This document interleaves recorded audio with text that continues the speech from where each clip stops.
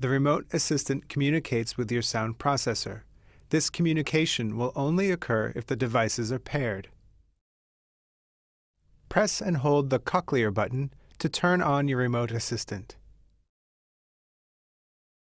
After displaying the startup screen and battery indicator, you can select your language.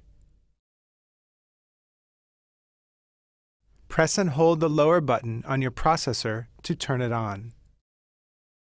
Place your coil on the back of the remote assistant within the coil sensor guides.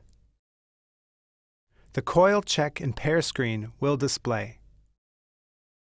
Press the lower right soft key to pair your remote assistant.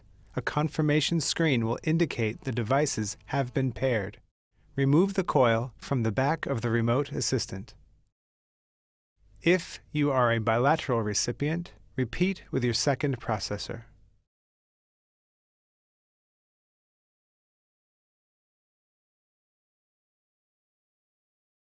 A confirmation screen will indicate the devices have been paired.